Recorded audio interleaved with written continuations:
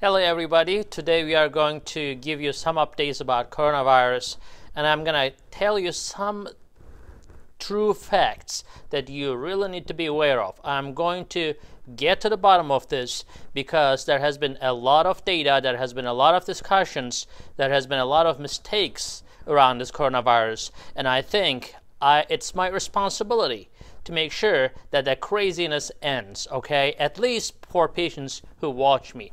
So, basically, we are going to talk about what happens with this coronavirus. Guys, we had 2 videos already. I have been getting comments, questions about this coronavirus, but the bottom line is, stop being drowned under these details. You're young, you're old, you're sick, your diabetes is under control, your diabetes is not under control. Stop that. Just stay away from people. It's not that hard. 100 million Americans are in the home prison, and I still see people hanging around together, making fun, going partying. Stop that. Do not do that, because it's all of our responsibility. Even if you're young, people are accusing me, saying that, oh, when you have diabetes and you have chronic conditions, you may die. Yes, you may, but even if you don't die, you can kill somebody else. Why is that so difficult to understand?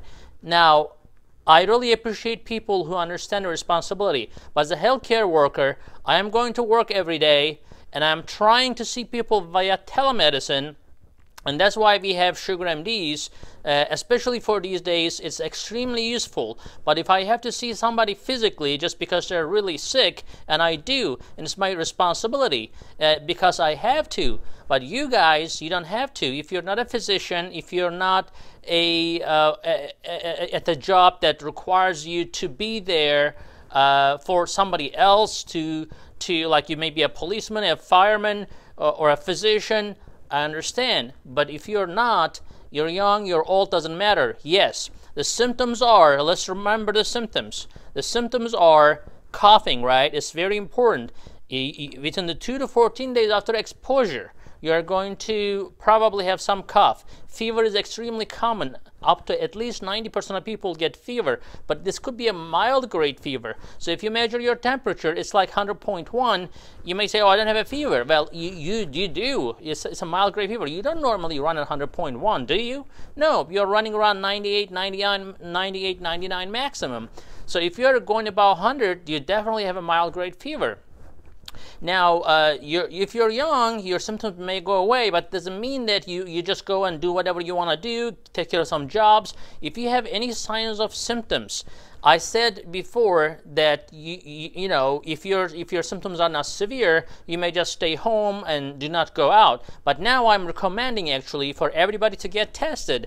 Now we have tests available, and I think you guys needs to be tested, even if with the mildest common cold symptom. Get tested, because if you do not understand the number of cases, we really are not on top of it. So United States government has to know how many people are really infected, because one person can infect at least 5 people. So one person can infect at least 5 people. That's why this case escalate. It goes from 10 to 50, 50 to 250, 250 to 1,000. Now we are up to almost 40,000 cases. So, and you know, 400 people, 500 people already died. Now, again, even if you don't die, when we say mild symptoms, 80%, 85% of people get like mild symptoms. When I say mild, that means like it's flu. It's like you cannot move your arm, you're coughing, you are sick. Okay, that is mild. Now, when we say severe, that you're having a hard time breathing. Without oxygen, you may die. That is severe. Severe doesn't mean that you're staying home. That means that you're in the hospital and you're needing oxygen treatment. So just because I say young people get mild symptoms doesn't mean that, oh, you're going to be all right, you're going to go do things. No, you're going to be in the bed. You're going to feel horrible. You're not going to be able to do anything. And you're so courageous, you go out and want to infect people? Do it. So if you're a killer, that's a good way to kill people, right? Okay. So the next thing, guys, is the severe symptoms. You end up in the hospital.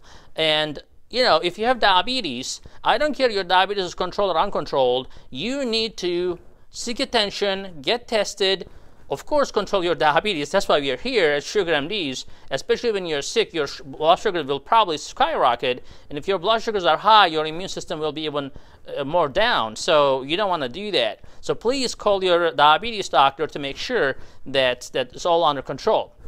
Now, for our practice, it's just a text message. A couple days ago, somebody called me. They said their blood sugar was 600. We took care of it overnight. He woke up with a 150 blood sugar. So that's what we do. And if you have a cold symptom, that's what you need to go to ER or urgent care, get tested. If you need to be admitted, you need to be admitted. Don't drag your feet. Don't say, I don't want to go to hospital, or I don't want to stay in the hospital. You should. It's actually 100% better for you to stay in the hospital, because otherwise it may be too late for you. Again, 5% of people end up in the critical care, and those people may go into, the pneumonia, and, they may need a ventilator. That's why there's a huge discussion about right now how we're going to make ventilator. We should not have had this discussion. We are too late. There are a lot of countries, like I'm from Turkey. Like Turkey, I'm not super proud of Turkey normally, because it's not the most democratic country, but I'm like amazed and surprised how they are so strict, and they were able to control. Their cases is like around not even a couple hundreds. So they were one of the last countries, because they took extreme measures in the beginning, and their slope, instead of like this, instead of going like this, they are like this, okay? So when you're controlling the cases, it's a lot easier to get out of pandemic. But if you're like China, you're going skyrocketing, and the United States, of course, follows China, whatever the China does. Come on. Now we should be better than China, right? This is the United States. But now look at us. We are looking at ventilators. We are trying to have a car company to make a freaking ventilator. This is ridiculous. That is our responsibility. That is us. That is young people's problem, because young people are infecting older people and trying to almost kill older people. Now, those old people do not have to have diabetes or chronic disease. So a lot of old people say, oh, I'm healthy. There was a guy I talked to him, and he's like, oh yeah, I've been going to the gym for like all my life. I'm healthy. I'm okay. No, you're not, because your immune system is old. Your heart is old. Your soul may not be old, but your heart is old. Your kidney is old. Everything is old. You're not 20-year-old anymore. Even if you don't feel like great, you will be infected, and you will be in the hospital. So do not be courageous, and do not write comments saying, no, this doctor is crazy, he thinks people are going to die. Well, if you don't think people are going to die, then they will die. So it's better to take extreme measures than taking no measures and saying, oh, your diabetes is under control, you're going to be fine. Oh, you're young, you're going to be fine. Oh, you're old, but you're healthy, you're going to be fine. Then we cannot take care of, people who are really, getting these infections and getting sick. And then we are going to come to a point where actually we have to choose who's going to live. Do you want to get to that point? Should we choose the old people, or should we choose over young people? What do we do? We don't want to get to that point. So take advice, stay at home, wash your hands. You know the measures. If you're watching a TV a little bit, you will know what to do. You stay away from people, 6 feet. Okay, people still don't pay attention. When I go to the supermarket today, people are like trying to run by me. I'm like, what are you doing? You should stay away. This is the time that you should not be too friendly, right? So these are the rules. Stay away from people, wash your hands, and make sure your hands are not touching your face. Sanitize your hands. Washing is the most important. Now, of course, just hanging out with other people. You may actually sometimes have symptoms, very mild symptoms occasionally. You may still infect other people. You may not have symptoms at all. You probably will have symptoms down the road, but while you're asymptomatic, while in that, the asymptomatic stage, you may still infect other people. So as a result, it is not just my responsibility, not just your responsibility, it is a population. Think like a war. We are in the war with this virus, and we have to be together. You cannot say, I'm old, I'm not going to the war. I'm young, I have things to do. No, you have to go to war. We are all in this together, and that's how you do it. Okay, so again, this virus is way more deadly than the flu. Flu kills people. I don't know if you ever had flu, but when you have flu, if you had flu, you know how bad it is. And this coronavirus is way worse than that. It puts people to the hospital. It puts people to the ICU. And just because you go to the hospital, that doesn't mean that in a couple of days you're going to recover. It may take you weeks. So if you think that your job is too important, you need to go to your job for like to save 2 days and to make 2 days of extra money, you may actually lose 4 or 5 weeks down the road, and that's not what you want to do. If you end up in the ICU, yes, you may come out if you're lucky, but even if you come out, you may have debilitating long-term consequences from this coronavirus. So it is time to take this seriously. It is time to act. It is time to stop bragging about yourself. I'm old, I'm young, I'm healthy, I don't have diabetes, or my diabetes is under control. Stop that. And I think if we can beat this virus, we will beat it together. Stop commenting, stop pointing fingers, and be together. Stay away from other people. Stay safe. Stay home. It is okay. These days will go, they will pass. But if we do not do what we need to do, we will get stuck in this mud. We are going to be buried in our own mud. Okay? So please, please, please.